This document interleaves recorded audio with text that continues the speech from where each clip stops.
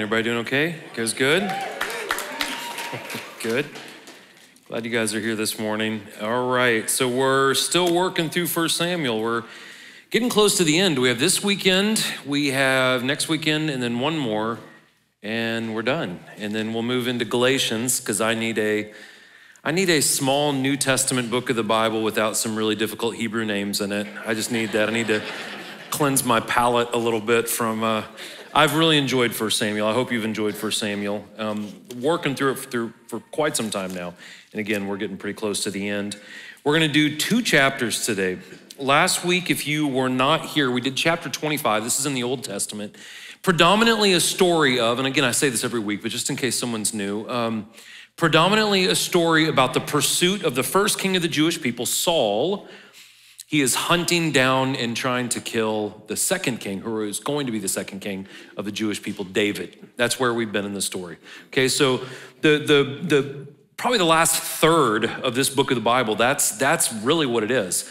It's chapter by chapter going through just this pursuit of one king after the other. And Saul has become a very envious man, a very jealous man. He's kind of gone down the road of selfishness, which has led to a certain level of madness. And this continues to go on. And next week, there's a really fantastic, probably my favorite chapter of the entire book, where Saul even consults a medium and resorts to witchcraft because his mind is so gone. But last week we were in chapter 25, and there's kind of a break from the story of Saul and David. And it still focuses on David, but it focuses on David in a situation he had with a very rich man named Nabal and his wife Abigail. And David essentially did, I'm really compressing it, David did a big favor for Nabal, asked for a favor in return. He needed food for his men and provisions for his men, and Nabal just kind of like, snubbed him and said some bad derogatory stuff about him that set David off. And Abigail had to come in. She was a very intelligent, wise woman. The Bible says also a very attractive woman, a beautiful woman. She comes in, she resolves the situation. And in that chapter, it brings up things like generosity. Are we generous? Do we have self-control? Because David kind of didn't at one point in it. Are we humble? And are we hungry? Not hungry like you're experiencing during this fast, a spiritual hunger. Do we have spiritual hunger? And so this is what we talked about last week. Now this week, we're gonna do 2 chapters. We're gonna do chapter 26 and 27 because they're both very, very short. And we're gonna talk about something that a lot of you, especially if you're like a mom in the room, you know about fatigue. It's like your whole life. We're gonna talk about something that a lot of us experience, and that's just getting tired. And not just physically tired, like spiritually tired.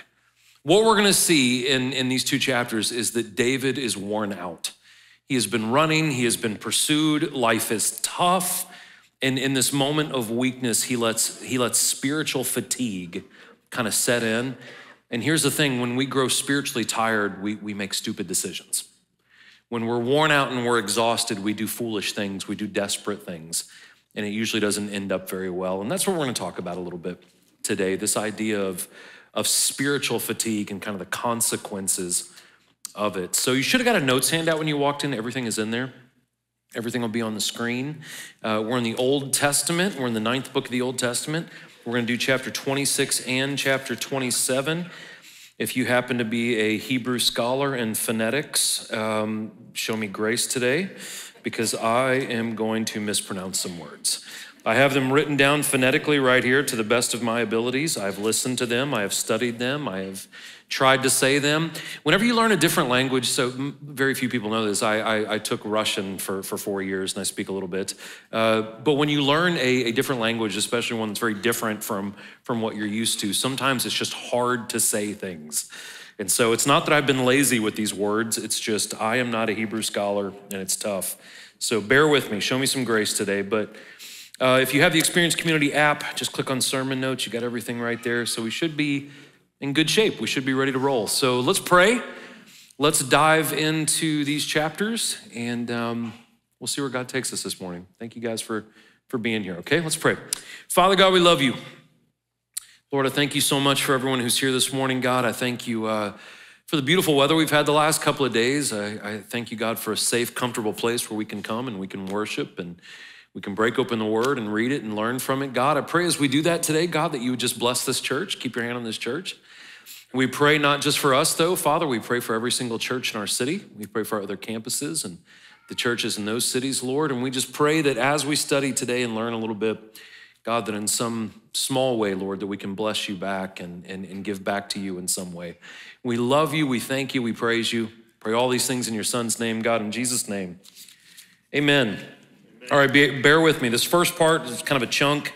We'll read it and we'll go back and we'll work through these 2 chapters, okay? Then the Ziphites came to Saul at Gibeah, saying, David is hiding on the hill in Hakaliah, opposite of Jeshimon.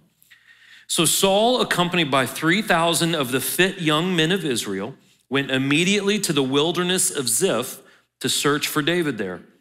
Saul camped beside the road at the hill of Hakaliah, opposite of Jeshimon. David was living in the wilderness and discovered Saul had come there after him.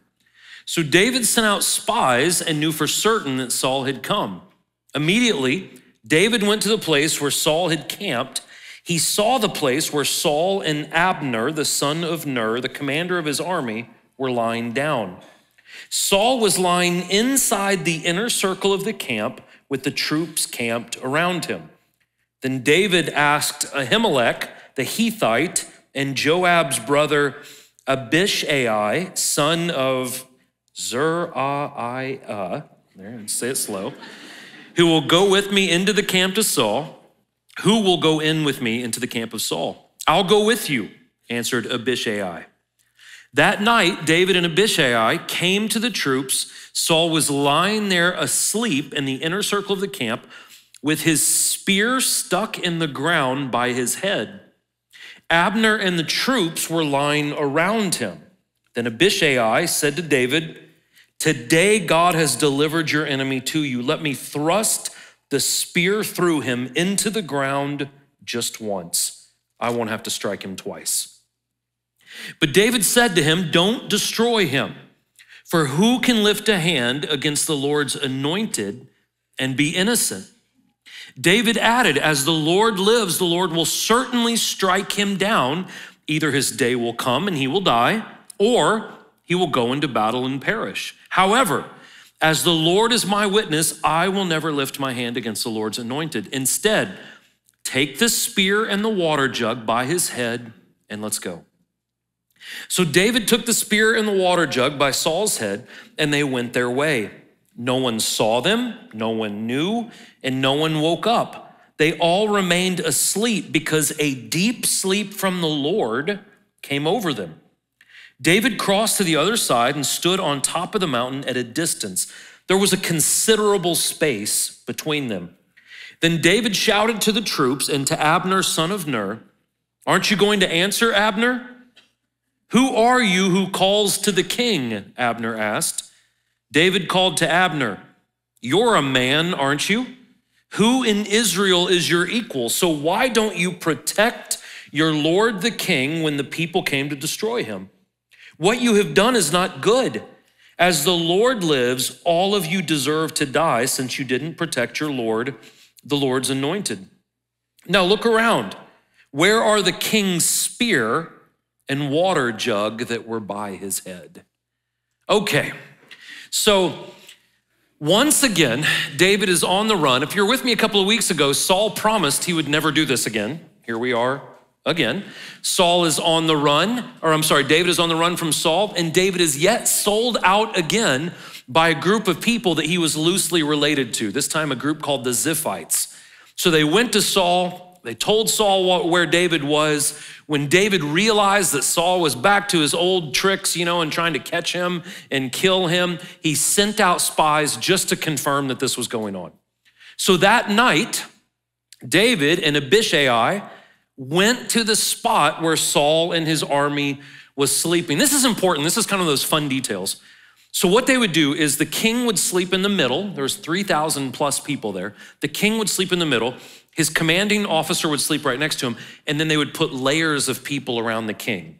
The reason why, it makes sense, because if someone's gonna come in and kill the king, you're gonna have to walk by a ton of people, and more than likely you're gonna wake someone up, okay? But this is what David and Abishai, they were gonna go do, okay? They were gonna go spy and see what's going on here. So when David approached the camp, he saw exactly what I just said, right? Saul in the middle, Abner, the commander of Saul's army, right next to Saul. He saw a jug of water next to Saul, and he saw the spear. If you've been here, the spear's become kind of famous if you've studied the book of 1 Samuel. The same spear that he threw at David and tried to kill him several chapters back, the same spear that he tried to kill his own son with, was stabbed into the ground right next to his head. Now, this spear was more than a spear. It was also kind of like a scepter. It was a sign of his kingship, his royalty. And that's important because David's gonna give it back to him here in a second after he steals it from him. But this is what David sees, okay? So, as they're looking at this, Abishai does what probably a lot of us would go through our brain. He goes, here is another golden opportunity, David. Like, you don't even have to do the dirty work. I'll do it. Let me go grab the spear. Let me run it through Saul. I won't even have to strike him twice. He'll be dead. All this will be over. You will be king. Everything's gonna be okay if you will just let me take care of it. But in this situation, I say in this situation because pretty soon we're gonna see that David goes the opposite direction. But in this situation, David has a level head. He is connected with God. He is obedient to God. And he says, no, we're not supposed to touch God's anointed. But let's talk like humans here for a second. That's what you and I are, I think. As humans, we have to be honest and acknowledge the fact that the temptation to take the easy route is pretty strong most of the time. I find it ironic. I'm not trying to be a dork here, but like we're 60+% water, and water it always goes down the path of least resistance. It's what we want to do almost. It's like there's always this temptation, and we have those voices all around us. Like, why put the hard work in? Just do the easy stuff. Let someone else do it. Take the easy way out. The problem with the easy way out is it usually doesn't have good, beneficial, long-term results. We have to pay for it later, basically. But again, in this moment, David had a level head. We're not gonna do that. We're not gonna take it into our own hands. We're gonna let God deal with it. He even says, God will either take his life one day when he grows old or he will die in battle. We'll let God take care of Saul's life. So if you're new here, it's not a bad question. What's the big deal about not touching God's appointed leader, God's anointed? So the big deal about that is the instruction to not forcibly remove God's anointed is less about the person that God has chosen to lead, and it's more about his followers, us, right? And being obedient to him and learning a lesson from this. It's about us learning to trust God regardless if we have great leadership or regardless if we have awful leadership. There is a lesson in that. And so here is the tough truth that a lot of people in the United States, Christians, don't want to accept, is that sometimes God puts even evil people in leadership to humble and judge his people. It is a form of judgment. Saul was one of those people. God did not, it was not his intention to put Saul over the Jewish people, but they said, give us a king, give us a king. God goes, you don't need a king, I'm your king. We already have a good system. They said, no, we want a king like the rest of the world. And God goes, okay, and you're gonna see how bad it's going to be. It was a judgment on his people to humble them, to correct them. Not only a way to judge and humble us, and this has happened all throughout the Bible, and it still happens today, that God allows evil people to be in places of authority to humble us and to judge us at times. It's also an opportunity for us to learn balance, how to address the evils in the world, but do it in a way that still honors God. A great example from the 20th century is guys like Martin Luther King Jr., right? He was a pastor. He spoke out about an injustice. He spoke out about an evil in society, but he didn't light buildings on fire. He didn't kill people. He didn't sneak up on them in the middle of the night and stab a spear through them into the ground. He didn't do that. So there's a way to find balance to address the injustices in the world without doing it in a way that dishonors God. That we speak truth, we also speak love, and we even love, as Jesus says, our enemies. Is this easy? Of course not. But we mature and strengthen as Christians even when God puts people above us that are not good people. I love this part. This is good. So David gets the spear, he gets the jug, he goes up on a mountainside, he looks out over the camp. It says he's a considerable distance away. There's only 2 guys and then there's an army of thousands right there. It's not really a fair fight. So they get a little bit of distance away before David turns around and starts yelling at the head of Saul's army. And I love how he starts off. He goes, "Hey, Abner, you're a man, right?" It's kind of hurtful. You know, you're a man, right? And then he chastises the heck out of Abner, basically saying that he's not a man at all. You haven't honored God by protecting your king. You fell asleep on the job. You're lazy. You lack respect. You lack work ethic. He tears Abner down in front of everyone. Now, this is important, and I'm gonna tell you why. And some of you may not like this, but here we are. So all Christians are to demonstrate honoring God, right? And how we live. All Christians are to be excellent. What I mean is that we do the best we can with whatever situation we're in. We work hard, right? We have a strong work ethic and we show respect.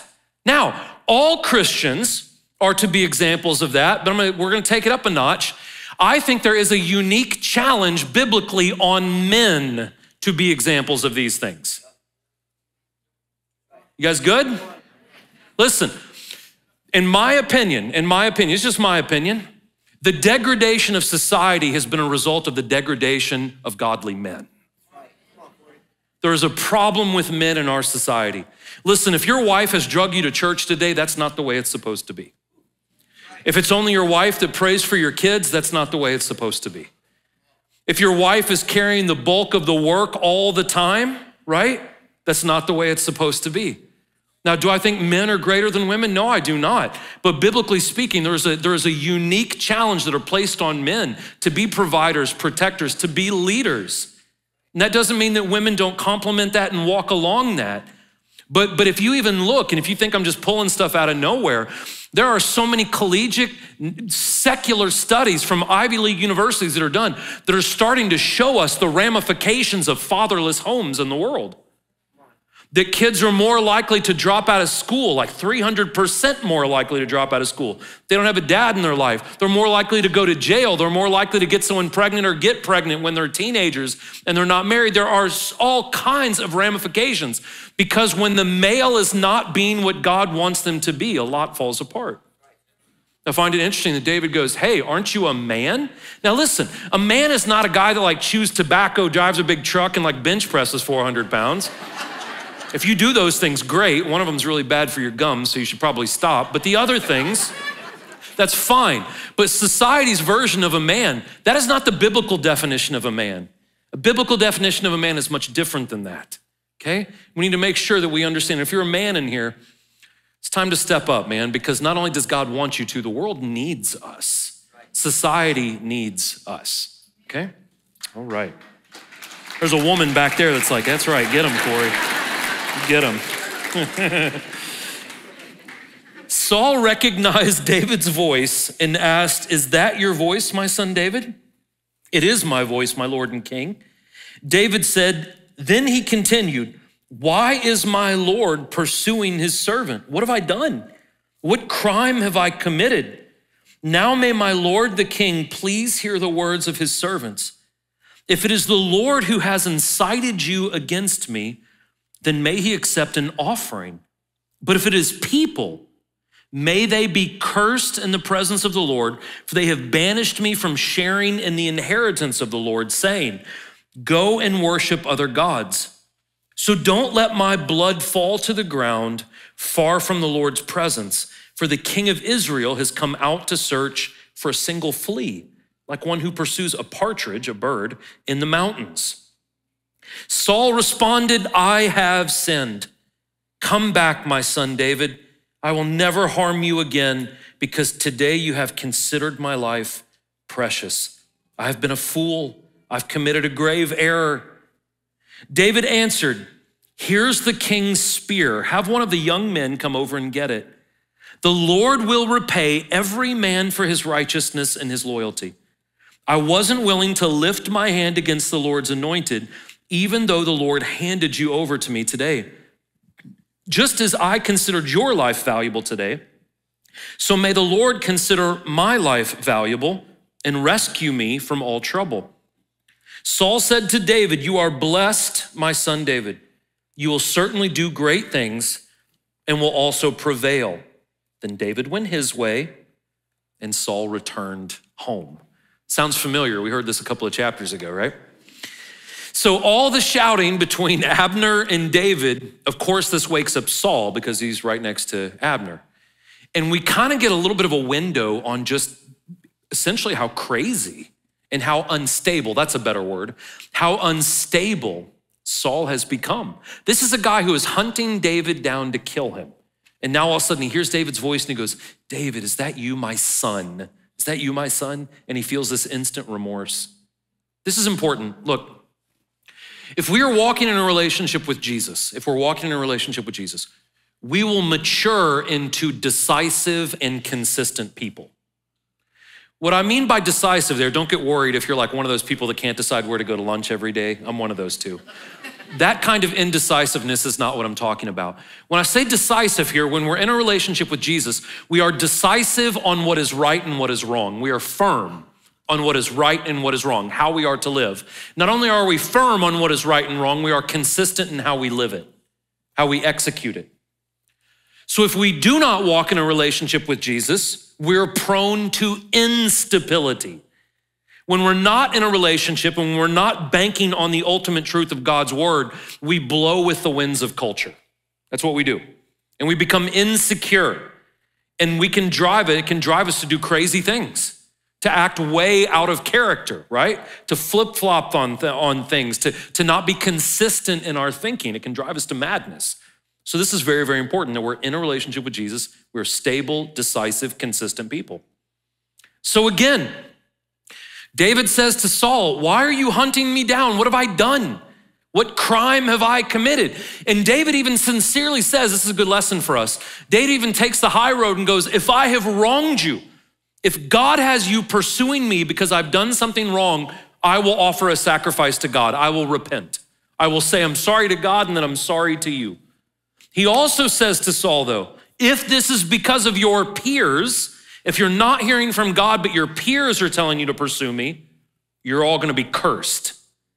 So here's what we learn. One is Christians, whenever we get into a confrontation or a conflict, we should take the high road and approach that conflict by saying, listen, if I have done anything wrong, tell me and I will ask for your forgiveness and I will ask for God's forgiveness. Right? That's a good, humble way to approach conflict. Now, if you haven't done anything wrong, you don't have to worry about it. But if you have, fix it. The second thing is this. We need to be careful that we stand firm on what we know to be true and not let outside voices detour us from what we know to be true. That's what Saul let happen. He let these talking heads get in, and it made him think things that were not true. They persuaded him in the wrong direction.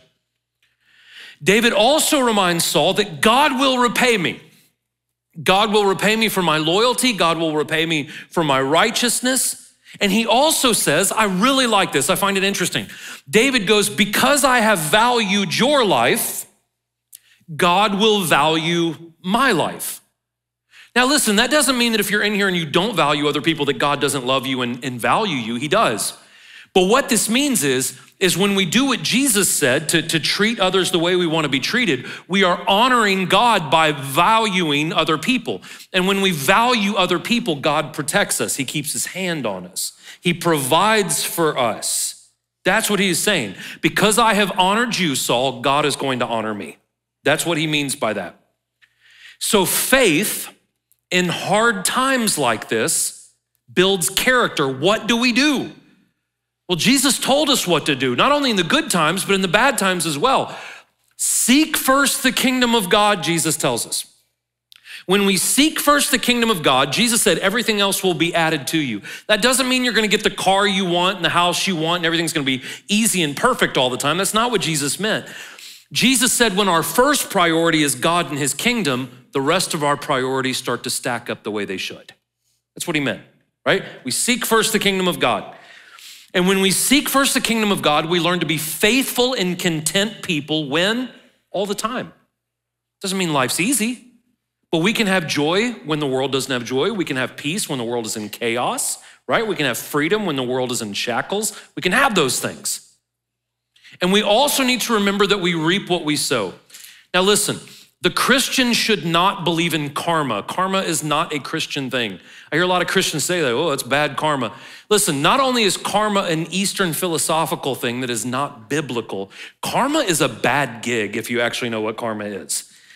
I'm glad that we don't believe in karma and that karma is not a real thing. Karma says that there is a scale. And on this scale, we have all the evil things we have done in this life. And karma's teaching is that the only way for things to work out in our favor is if we do more good to outweigh the bad. Now, for some of us in this room, we have a lot of stuff on this side of the scale, right? And unfortunately, there's not enough good that we can do to undo all the bad that we've done. But that's not how it works in Jesus's economy. In Jesus's economy, if we sow into a relationship with Jesus, we reap mercy and grace and forgiveness, right? And that erases the evil of the past and the scale works in our favor. So whenever Christians say, oh, it's bad karma, we reap what we sow. We reap, I don't know what I was doing. Let me move on. So at the end of this situation, we saw this a couple of chapters ago.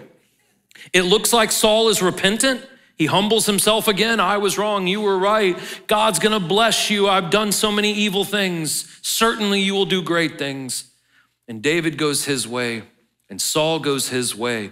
And once again, God has delivered David, but he's about to forget that.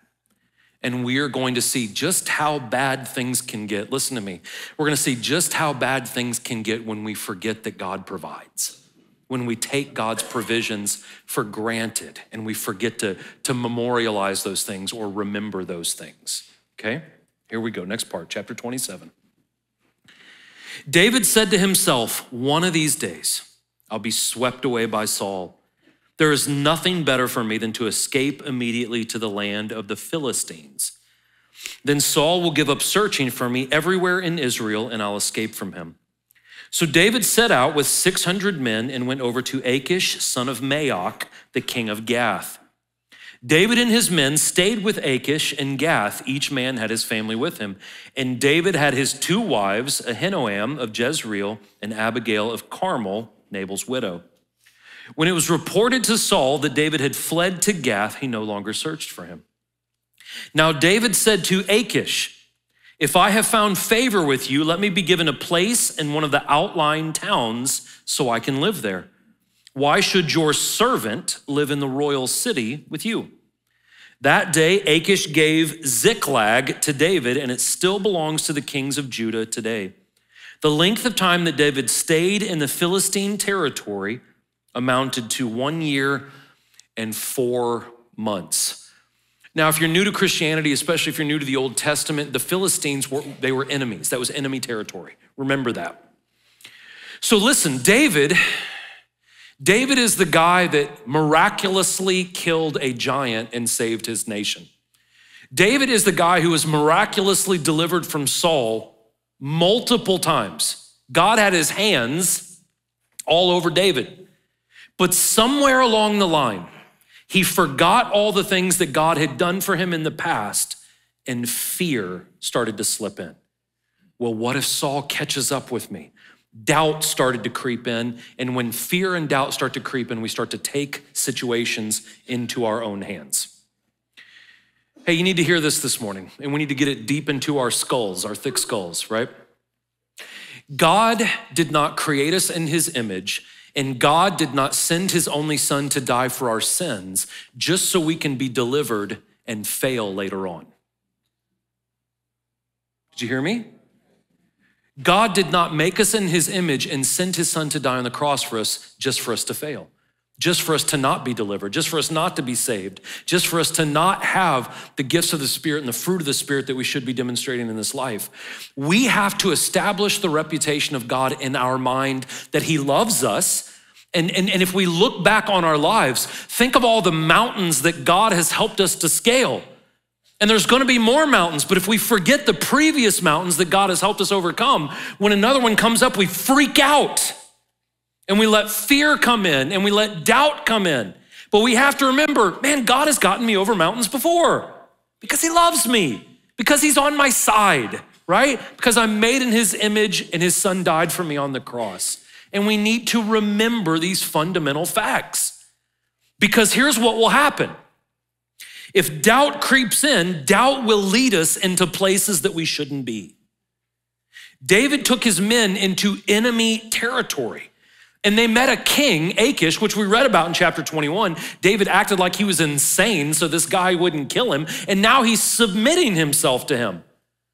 And though this strategy stops Saul, there was short-term results to this, right? It stopped Saul from chasing him for a minute. He could settle down for a second.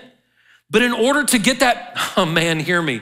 In order to get that momentary sense of relief, he had to drift into dangerous territory. So doubting God, look, doubting God diminishes our ability to be wise and to discern. Why? Because when we doubt God, we're not walking in fellowship with the Spirit of God. And it's through the Spirit of God that we get the gift of wisdom, we get the gift of discernment. And when we lack those gifts, we tend to venture into places that we shouldn't be. Do you wanna know why the majority, we're gonna talk about porn for a second. Oh, good, you do that in church? Well, the fact that 70% of all men and about 40% of all women get addicted to it at one point in their life should be reason enough for us to talk about it in church. So let's talk about porn for a second. The majority of people look at pornography not because they're sex-crazed maniacs.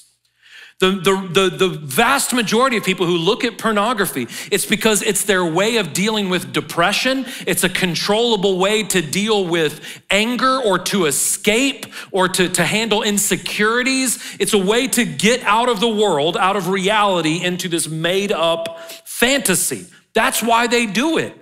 And so what happens is this: when we struggle with depression, when we struggle with anxiety, when we struggle with troubles with our marriage or whatever, instead of running to God, if we don't find sanctuary in God, we're gonna find sanctuary somewhere. And so a lot of people drift into this, right? They drift into things like pornography. They venture into places where they just shouldn't be. And it may give you a temporary sense of relief, but there's going to be long-term ramifications. And so David was in a pagan area submitting to a pagan authority because he was afraid, because doubt had crept in. Now, this is a king that made sacrifices to false gods, and he would make his subjects, David was now one, also make sacrifices to false gods. So though it doesn't blatantly tell us, when we see what David does here in a second, it's no stretch to say that David probably made sacrifices to false gods. It's the same thing with us. When doubt leads us to places we shouldn't be, we start to compromise things that we should know are right, and we start to make sacrifices to lesser gods. What are you talking about, Corey? Let me tell you what I'm talking about. When we refuse to go to God and we start to drift into other things to get our sense of security and value and comfort and everything else, we surround ourselves and put ourselves in environments that speak things contrary to the word of God. And what happens is if we're there for a long period of time, David was there for 1 year and 4 months, when we're there for a long period of time, we start to whittle away and compromise our truth. Corey, what do you mean? What I mean is, when we're not in the Word of God and we're not in a relationship with God, we might make friends who don't believe in God or they worship gods that don't really exist. I'm not trying to be controversial today, but maybe they're Islamic, maybe they're Hindu, maybe they're Buddhist, maybe they're Baha'i, whatever the case may be. But because those people are really friendly and nice to us, we start to compromise absolute truths and we go, well, maybe there are multiple pathways to the same center. Now listen, I'm not trying to hurt your feelings today or be a jerk, but we cannot call ourselves a Christian and believe that there are multiple pathways to the same source. Well, Corey, how can you say that? Because Jesus said, I am the way, the truth, the life. No one gets to the Father except through me. He's saying, I am the only path. I am the key, he is saying. But what happens is we start to make sacrifices to the gods of political correctness. And we start to make sacrifices to the God of the approval of man. And we start to make sacrifices to the gods of affirmation. That's what we do when we're hanging out in environments that we shouldn't be in. When we're in a headspace that we shouldn't be in, our integrity starts to get whittled away. And that's what was happening to David. Even though David was acting like an idiot right here, and we're gonna see just how much of an idiot he's acting like, God was still working. So Achish gave him an area called Ziklag. It's kind of a fun name for a town. He said, you can have Ziklag. Now, what was interesting is once upon a time that was occupied by the Jews, but it had been taken over by the Philistines. But now, because of where David was and what was going on, that area was gonna go back to the Jewish people and stay with the Jewish people. So what we learn is God will still work out his will even when we're being fools. But does that give us an excuse to be fools? No. Does it give us an excuse to sin? Absolutely not. But God in his grace and his mercy, and God sees our entire lifespan, he still does things even when we're not where we're supposed to be. So David let doubt and fear slip in. You know what else David did? He started viewing himself as a victim, and self-pity slipped in. David and his men went up and raided the Geshurites and the Girzites and the Amalekites. From ancient times, they had been the inhabitants of the region through Shur as far as the land of Egypt. Listen to this. Whenever David attacked the land, he did not leave a single person alive, either man or woman, but he took flocks, herds, donkeys, camels, and clothing. Then he came back to Achish, who inquired, where did you raid today? David replied, the south country of Judah, the south country of the Jeromeelites, or the south country of the Kenites. David did not let a man or woman live to be brought to Gath, for he said, they will inform on us and say, this is what David did. Let me pause there for a second. So David was raiding innocent areas, right? They weren't Jewish areas, they were non-Jewish, so they didn't believe in God. But anyways, he would raid these innocent areas, kill everyone. And because he was afraid someone would tell on him, he would kill other people that he suspected on telling on him. That's where David's at right now. This was David's custom during the whole time he stayed in the Philistine territory. So Achish trusted David, thinking, since he's made himself repulsive to his people Israel, he'll be my servant forever. At that time, the Philistines gathered their military units into one army to fight against Israel. So Achish said to David, you know, of course, that you and your men will march out in the army with me. David replied to Achish, good, you'll find out what your servant can do. So Achish said to David, very well, I will appoint you as my permanent bodyguard. So, in order to not be forced to go to war with his own people, David would go into Gentile areas, he would slaughter the whole communities, pillage and take all of their stuff, and then he would tell Achish, I went to areas of Judah and I raided them today. So Achish gets the idea that he's attacking his own people, but he's not. He's attacking Achish's people, killing all of them and then killing all the people that may rat him out. So fear not only led to selfishness, fear led to lying and hurting other people. And this path became his custom. That means his character. Listen, the whole time David was in a place he shouldn't have been, it changed his character. Now, if one slips up and does something in a heat of passion or a fit of anger, and if it's an isolated event, now that's an isolated event. It's still a sin. We need to repent for it, but it's not a consistent thing. But if you do that sin every day or every week or every once in a while, and it's consistent, that's not a slip up, that's your character. That's your custom. And people say asinine things like, well, what I do doesn't define me. If what you do doesn't define you, what in the world does define you? Your words? A lot of people saying I'm a Christian and they in no way live the way the Bible tells them to live. Words mean very little nowadays. Actions mean quite a bit.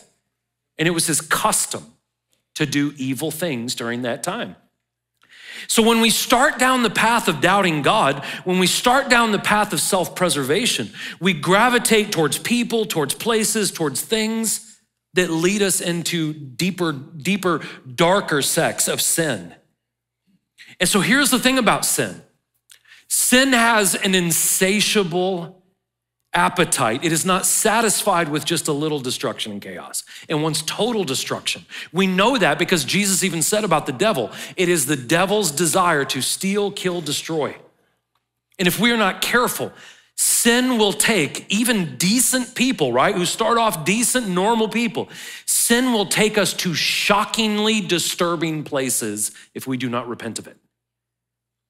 There was a man in Pennsylvania last week, right? All of his neighbors said he was a normal guy, nice guy. Everyone thought he was a really decent dude.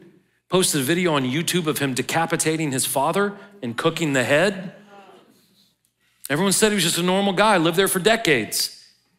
And listen, I know that's an extreme case, but if we do not let God get a grip on our heart and on our minds, there is no telling to what depths we can go to. People that you never thought would cheat on their spouse or never thought would abuse their children or never thought would steal from their work. But sin has an insatiable appetite. It wants to destroy. And so David would eventually be forgiven. Okay, I just want to let the cat out of that bag. Eventually, David's going to turn it around and give his life back to God. But there were ramifications for his sin. Wait a second, Corey, are you saying there's still a price to pay even if God forgives us? Absolutely. And in David's case, when he eventually wanted to build the temple of God in Jerusalem, God said, no. You have too much blood on your hands. It says that in 1 Chronicles chapter 22. You're forgiven of those things, but your reputation has been marred. And so you can't build my temple. His son eventually built the temple. So here's the thing with us. God is quick to forgive us. I think we talked about this last week or the week before. God is quick to forgive us, but there still may be ramifications for the things that we do. We've already gone to uncomfortable territory this morning. So let's say someone in this room commits statutory rape, right? Let's say you're 22, you have sex with a 16-year-old, a minor. God can forgive you of that. You're probably gonna have to do some jail time and pay back your debt to society. But even though God has forgiven you, even though you've paid back your debt to society, you're gonna be on a list for the rest of your life. I'm not trying to be mean and I'm not trying to be cold. But what I'm saying is it proves the point that there is always a cost for evil. There's always a cost for sin. God forgives, but there is still a cost for these things. This is why the Bible even says that sexual sin is a sin against yourself. It's not just a sin against God. That particular sin has ramifications that affect you, even after forgiveness. I'm not saying this to like scare you or make you feel bad or anything like that, but we need to know that sin carries weight. We can't just do it and be like, God, forgive me. And then like you never go to jail, nothing ever happens, nothing's bad. There's always a price. So David was gaining approval from a pagan king. He was gaining approval from a bunch of disgruntled Jewish people who hated Saul. But in God's eyes, he was failing. He was sinking. He was being rebellious and evil. And we do this. Sometimes our selfish scheming, it may impress some people, right? Our quick fixes may impress some people. It may even get us some relief temporarily. The problem is though, is that God sees it all. And that our resorting to quick fixes versus God will have long-term results that will not be in our favor. So we need to make sure that we're leaning on him. So here's the thing, there is a lot of a lot of benefits when we trust and are loyal to God. Practical benefits of being loyal to God. When we're loyal to God, when David was loyal to God, when he was patient and when he trusted God, he walked in the security of God. He walked in the wisdom of God, the provision of God. He walked in the discernment so he could make wise choices. Even though life wasn't easy for David, when David was walking with God, he knew how to navigate life. He knew how to go down the right paths when he was trusting God. And the same thing is true for us. If we will be in relationship with Jesus in the good times and in the bad times, we will have wisdom. The world is very confusing, guys. We need the gift of wisdom. We need discernment, and we can have those things. The world is very discontent. That's why they go to these ridiculous lengths to try to find something to fill that void in their life. But we as Christians can have contentment if we have a relationship with God. We can have fulfilling lives. We can have peace. Even when there's chaos everywhere around us, we can have these things, but we have to trust God. We have to be loyal in our relationship with God. There are benefits to that. Now, if there are benefits to loyalty, there is a danger when we start to let fear and doubt creep in, okay? When we lack faith in God, when we lack obedience to God, this is when things start to get scary. This is when doubt starts to weasel its way in. And this is where we get desperate and we start taking things into our own hands. And when we take things into our own hands, we start to gravitate towards people that we shouldn't be around. We start to gravitate towards places that we shouldn't be hanging out in. We start to gravitate towards things that we find value and comfort and pleasure in that we shouldn't. That's what happens. And what happens is we have forgotten that God loves us, that God wants to be in a relationship with us, that God wants us to trust him, that God wants the best for us. Jeremiah, right, 29, I have good plans for you. We forget that God wants us to succeed. What I mean by succeed is he wants us to be saved. He wants us to be changed. He wants us to be restored. He wants healthy marriages and healthy friendships and healthy family dynamics. He wants those things for us. And we have to remember that, and that helps us keep that fear and that doubt out. If I will get it in my thick skull that God loves me, and that God wants the best for me, then that protects me from fear and doubt creeping in. Not only is there a danger of fear and doubt creeping in, here's a good one. I was really proud of myself this week when I wrote this. Whenever we start looking at ourselves as a victim, there is a danger in that as well. Oh, Saul is pursuing me again. Oh, life is so hard. Everything is so bad. My life is so unique to the other 8 billion people on planet Earth. We say things like, man, the devil is out to get me. The devil is not omnipotent and not omnipresent.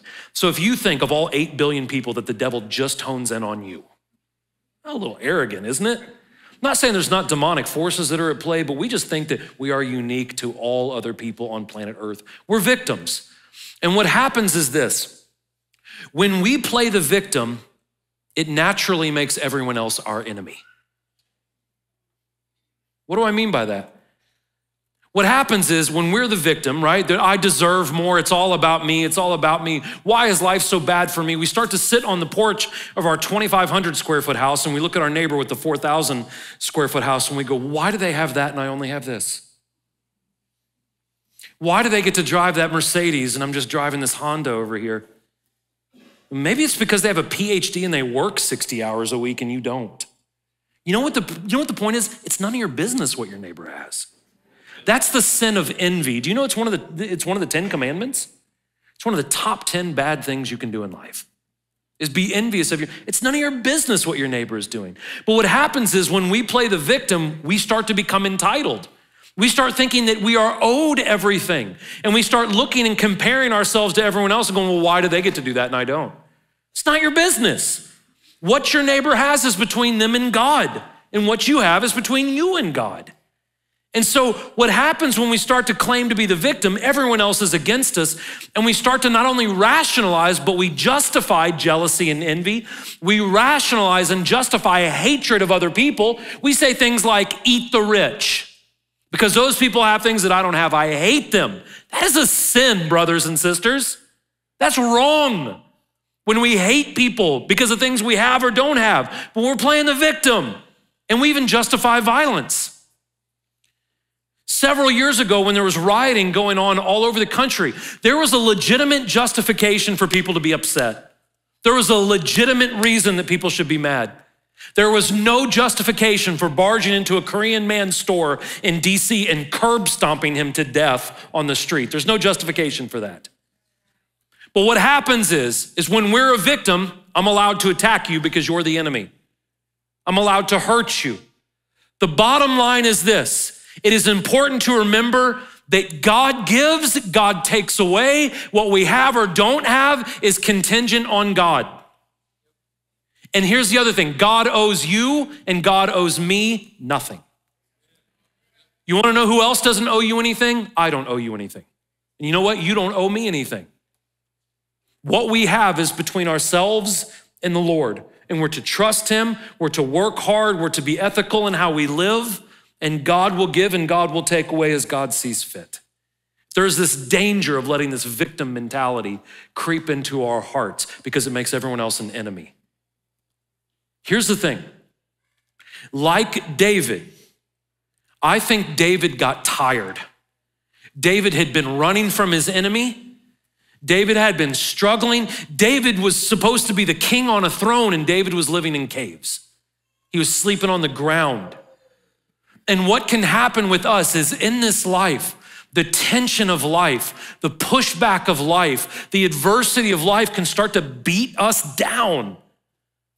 It's just being honest in here. I hope you're honest with yourself in here. It is easy to get fatigued, spiritually fatigued. And then it's very easy for us to resort to destructive behavior. When I get stressed, it's a lot easier to just hop online and look at something to relieve me of that stress really quickly than it is to go to God in prayer or go to counsel or confess my faults to someone or whatever the case may be.